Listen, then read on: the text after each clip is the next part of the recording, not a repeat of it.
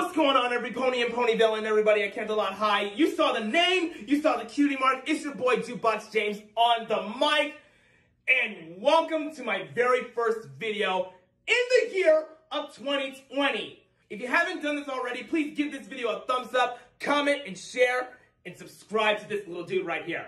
Like I said, I know I have been very, very inactive on my YouTube channel because, as you may know, I was on tour with the Dazzlings, and I gotta say, that was pretty much the best tour I have ever went on with the girls. So, as of right now, I decided to come back home in Ponyville and start making some content on my YouTube channel again. Like I said, I apologize, but any of that, enough of the chit-chat, let's get to the Q&A! Okay, so the first question comes from Skeletal Hunt 99. What does Figment do behind the scenes as manager? Oh yes, Figment, the Imagination Dragon. It's pretty surprising how that little dragon from this place called the Imagination Pavilion becomes our manager for the Dazzlings and myself. I don't know. I don't know what Figment does behind the scenes, but I'm pretty sure that he takes care of our ticket sales, our promotion status, and something like that. I don't know, but I gotta say, he's pretty much a busy dragon, almost like Spike. Okay, let's get to the next question. This is from CJ Softboy. Is your book No Ordinary Jukebox a 100% accurate account of your first weeks in Ponyville? Personally, I don't know about that part. I don't know about that story being like 100% accurate or something like that. It's basically, well, I don't know what to say. I don't know what to say, CJ. How can I put this? How can I put this? The story No Ordinary Jukebox kind of ties in the first days of the first time I moved to Ponyville. I haven't made like a, well, someone else already written out the story of what it's like, of what my first day was like. So basically, No Ordinary Jukebox is the story of the first time that I moved to Ponyville. So it's not actually the first weeks, it's actually the first day. Okay, so another question from CJ. How are things with you and Sonata? Oh, Sonata Dusk. Oh, I am so glad that we are happily married. I am so glad that we are happily married, and thanks to all the money that the Dazzlings and I have put together during the tour, we have made like over like $1 million.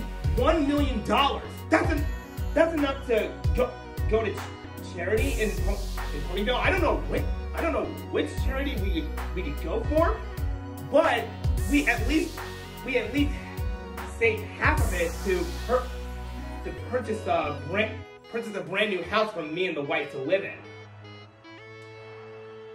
in. Okay, so Elena_X_Chan. What's your opinion on Aria and Adagio? Aria and Adagio?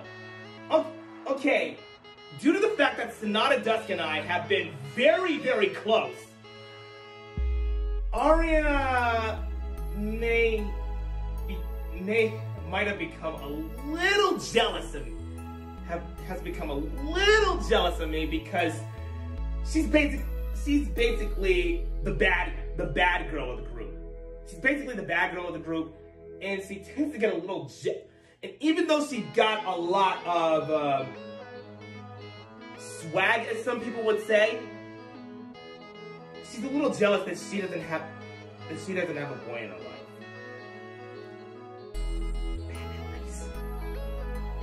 Adagio Dazzle, oh my gosh.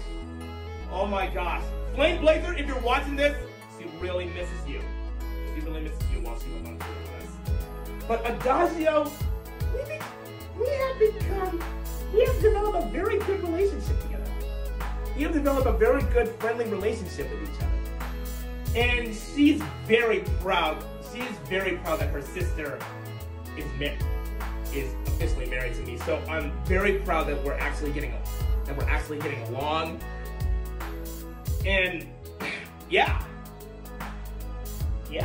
Chris _Chen _14. How's Rainbow Dash doing? She's doing very good. No complaints. She's doing great as a Wonder Woman. No complaints.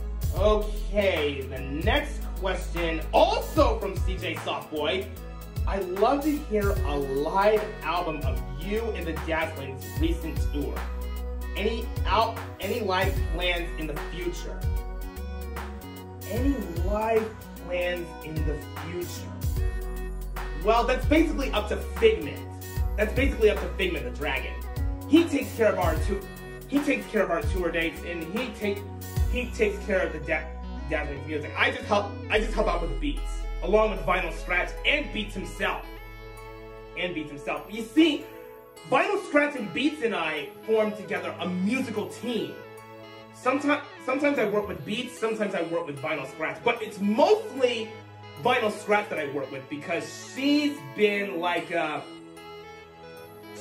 like my dance partner when it comes to my music, and sometimes we swap places. Beats on the other hand, we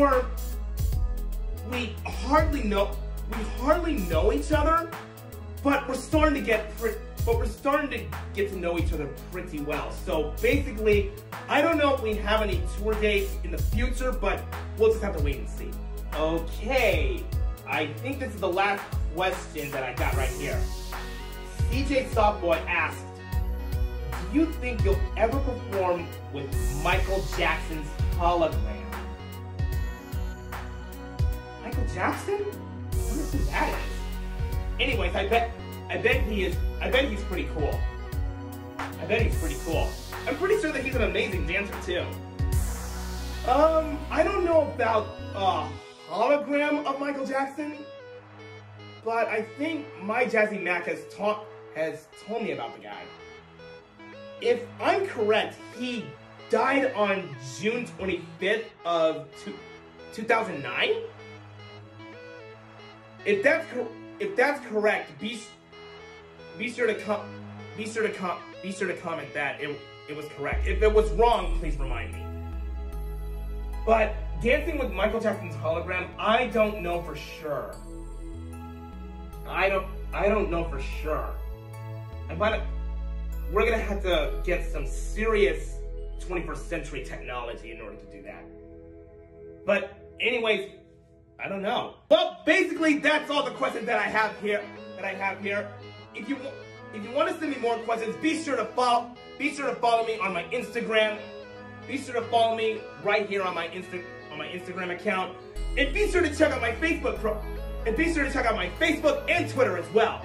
Thank you guys so much for watching. I'm so happy to be back on my YouTube channel. Be yourself, be cool, and as always, friendship is magic. Peace out.